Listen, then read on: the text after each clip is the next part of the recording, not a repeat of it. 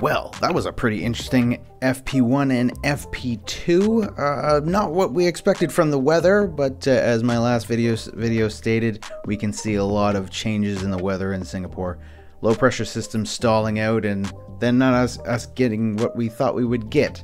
But pretty dry sessions in FP1 and FP2. But before we get too far into it, subscribe if you're new, throw me a like if you got a second, and let's get going.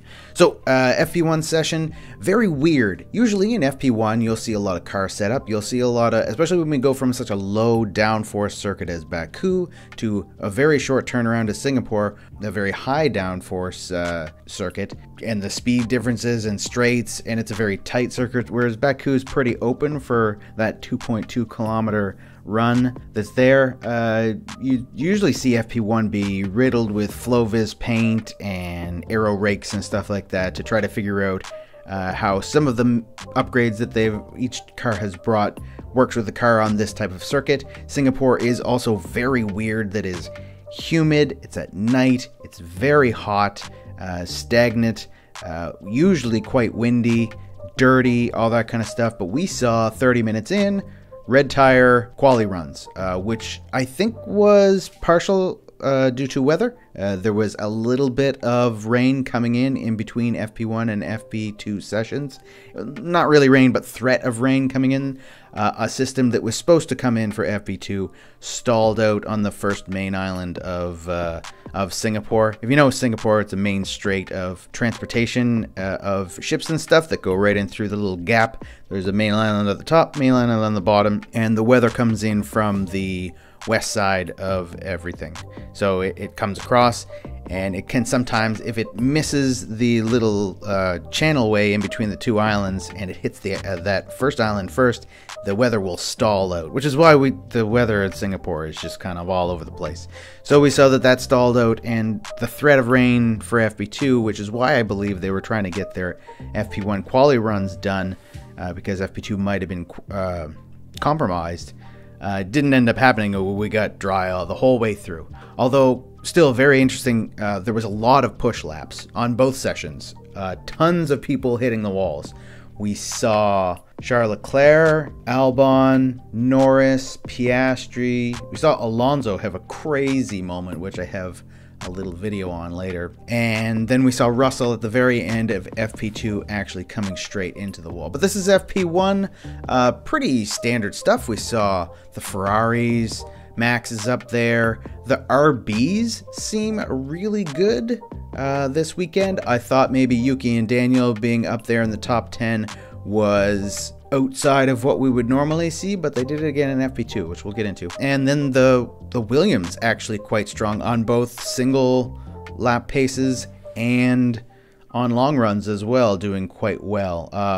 Super impressed by Franco Colapinto. There was a point in time where people were putting medium tire laps in FP2, and he actually did the same time on a hard. I don't know that we'll see hard tires this weekend. I would like to see the Pirelli strategy set up there, what we think is going to happen. The amount of long distance runs on soft tires really surprised me. We saw, I want to say, like 9/10 of the teams out there. I only really saw kind of the Saubers not doing super long runs on softs. Everybody else was handily on softs. I was surprised on how slow the Haas were as well. So let's start going through FP2 session. So we saw Norris and Leclerc on the soft tires doing ridiculous 30s, and then everybody else on the field not be able to break 31. I thought that was very telling by how hard Norris and Leclerc were pushing. It is really hard to put a lap together at Singapore. It is incredibly hard, especially the third sector. We saw several times people pushing through on purple and green laps, green sectors, and then in the last sector messing it up, especially the Ferraris. They were having a very hard time turning the tires on, or at least keeping the tires long enough to push through to the third sector, especially Carlos Sainz. He had 3 runs, I think I counted, where he lost out in the third sector on his push laps. So really coming down to the last sector there, it's very interesting to see how many laps everybody got done. So the top 6 or 7 or whatever, all doing the same amount of laps. And everybody doing like pretty representative amount of laps too, across the board. Considering how small of a track it is, although I guess it isn't that small when you think about it, it is 5 kilometers or so. But when you think of how tight the track is, the time's quite spread out. Although that distance from 3rd to, let's say, 13th, not that far off, because they're really only 5/10. Norris and Leclerc, who were both able to hook up laps on soft tires. And that goes to show you, everybody was trying to do that, and really only 2 out of 20 were able to really hook up those laps. Again, I'll note Yuki Tsunoda and Daniel Ricciardo, very quick for some reason. They do have a new rear wing. It was one of the only ones that I saw Flova's paint on. So let's get into controversy. I know, my favorite thing. I really just kind of like to talk about results and racing, but let's go into controversy. So this is the thing with Max. He has been told many times in the past, and all the drivers have, Yuki Tsunoda is another one, that misconduct is the way they say here, and offensive language is the kind of issue. But Max was told that and then immediately went out of the press conference and threw an F-bomb down. So they actually pulled him specifically, not, usually it's like a blanket thing. So if Max or Yuki or anybody says anything, I think Lance has done it before. If anybody says anything on the radio, or it happens more than once, they just make a blanket kind of thing. That we really would hope that this level of sportsmanship, you wouldn't use that kind of language, especially over the radio that everybody can hear. And Max basically told them all to F off. And I don't necessarily disagree with them. We see coarse language from pretty much every sporting event across the world. There's people who just have potty mouths. Necessarily swear that much. We're in their faces more than anybody else. The only other sport that I could think of where they're more in people's faces is football, because they have those cool shotgun microphones. You'll see them, they're probably about, I don't know, a couple feet long. They're really, really, really good at picking up sounds, and they use them to get the crunching sounds that you have from the gear and stuff like that during events like that, and usually they will pick up things that maybe they don't necessarily want to. But we get radio. They post radio. To be honest, and I will say this pretty blatantly, it's the race director's job to post that stuff. Like, I can understand, because we have many different ways. Sky does it. There's F1.com does it if you get the direct feed from them, where you can go and listen to everybody's radio. You can just go straight up, the public can go in and listen to anybody's radio. Now, what they post on those radios is filtered, and then what gets to the live feed is also filtered. So if they didn't want to have that, they didn't have to. You know what? Most people, I want to say like 90%, aren't watching main cameras for different drivers. They're listening to the world feed, which is totally in their control. So if you don't want to hear Max get bleeped, well, guess what? Don't put it up there. It's totally under control. I understand that they want the drivers to be the correct way when it is over the radio and in their sporting code that they have, but just don't put it up on the live feed, and you'll completely negate anything that Max or anybody else is saying. So just don't put them up there. You don't want to listen. If you didn't have Max or Yuki's radio, I'm pretty sure you would have like 90% of the swearing over radio cut down. So it just seems like a problem they created and want everybody to follow by. But that's just my 2 cents. Next thing, we have the Flexi wing, which I mentioned in the preview that it was a thing going forward. Now, obviously, that Baku wing isn't here. That is a low downforced wing that they use for really big tracks to help them go fast. So it's not really in contention this weekend, but it's still lots of talking point. There's several things that happen. So the FIA says the McLaren wing is legal after the Red Bull inquiry. And then we got Toby come on. Successful Red Bull complaint with the FIA. The McLaren has to modify its low downforce wing. And then, now I don't normally go to Reddit, or at least post anything on here, but we had a post up here, and it was, man, I don't know how to say his name, but it doesn't really matter. He's a Lando Norris fan, so like him. But the bolded section here I thought was a really good representation. I don't know if this is necessary. I think it's probably a quote. But the McLaren stumbled across the rule that the gap between the main blade and the flap, the slot gap, must be the same size at all times when the DRS is closed, which is obviously not the case. Ferrari could also have a problem here. The slot gap increases at a certain point and is above certain speeds. McLaren therefore does not have to throw away the entire wing. It is sufficient just to stiffen up that flap. So this is not like we saw in previous years when the Red Bull, I had the video last time, where under load the whole wing was coming down by probably about like that much, like half a wing further down than what it should. It's not the whole plane of the wing that's the issue. And in that case, they gave Red Bull a certain amount of time to be able to fix that because it was integral to the whole wing. It wasn't like they could, the detection that the FIA had changed, and therefore they had to give everybody a little bit of time to be able to work their way out of that. This isn't the case here. So the whole wing isn't illegal, just the floppiness of the slop gap thing. You could easily just put 3 or 4 more layers of pre-preg onto that layout procedure, stiffen up the wing, and you're done. If you don't know how they make these things, it's usually, I've done carbon fiber molding myself in the past, and it's a pre-impregnated material of carbon fiber that has resin embedded in it, and you lay different layers down, and you build up that, and that's where you get your strength from. So all they'd have to do is just re-engineer that. It actually wouldn't take that long to do, just some slight increase. And I'm pretty sure they would already have a previous wing that would probably meet this floppiness amount there. So that's pretty interesting. And then this was also up from Chris Medlin afterwards. Whilst Baku rear wing complies with the regulations, and it does, because the load tests they do are not necessarily at speed. They just do a upwards load test for flexing, and if it passes, it's fine. But it's really hard to tell how much downforce you're going to have and how much wind speed you're to flex the wings. So it's a really hard test to do at static. And it passed all FIA deflection tests. McLaren have proactively offered to make some minor adjustments to the wing following our conversations with the FIA. In the second part, we would also expect the FIA to have similar conversations in other teams in relation to their compliance of the rear wings. So it was technically illegal, but because at the time all the tests that they had to do on it, it passed, it's not like they can disqualify them.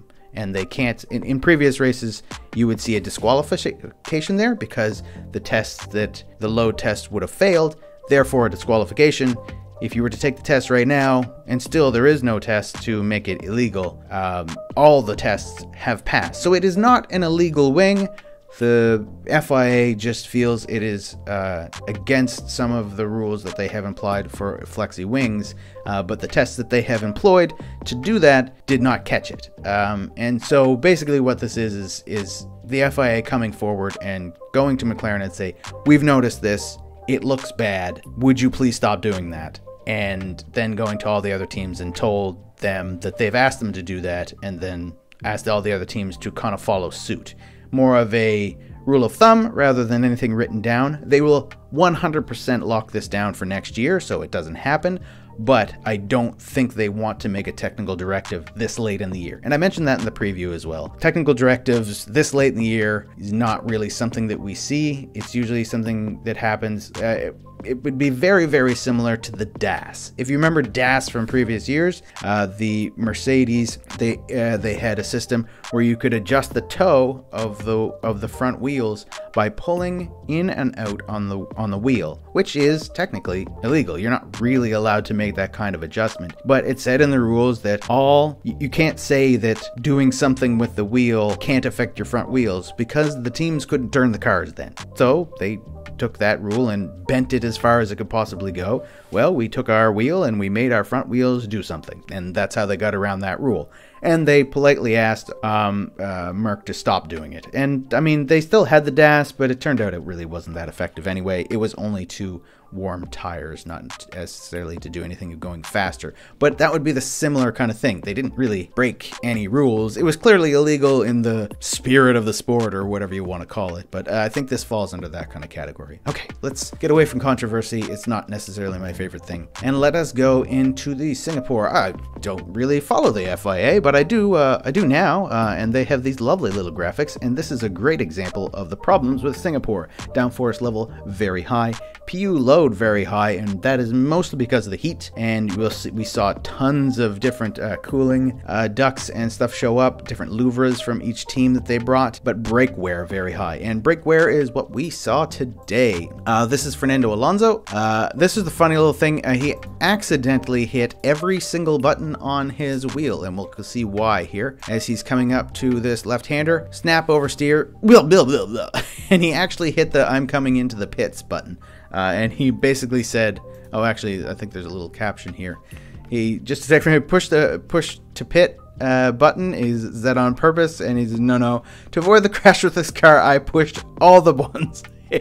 So he's basically mushed the steering wheel with his hand, and that's because you'll actually see when he comes up here, that curb right there. We saw Piastri, we saw Hamilton, Alonso, Norris, Magnussen, Hulkenberg, all of them hitting this curb. And last year, this wasn't such a big deal, mostly because they hadn't really got these ground effect cars locked in this time last year. So they were still dealing with porpoising kind of stuff, and this is a very difficult track. So a lot of the ride height from a lot of different cars were very, very high, and we didn't really see them hitting this curb super hard. But this year, whoa, they got those ground effects locked down. Everybody is running super low to the ground, and I think really the Ferrari is the only one that I saw still having sort of that porpoising kind of issue in recent races.